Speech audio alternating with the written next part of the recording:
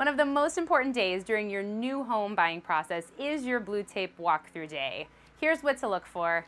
Let's get to work. Checking the inside and outside of doors, also the tops for missing paint and touch-up. This can be hard to spot and really expensive to fix, so examine mirrors, windows, glass doors, and tub shower combinations for chips and scratches. Baseboards and trim get really beat up during the construction process, so get down on the ground and look at all of your baseboards. Look for chips and dents and scratches. Paint scratches and cracks on window seals. Don't be afraid to get high and get low. Turn lights on, turn lights off. Look at every wall and ceiling from different angles.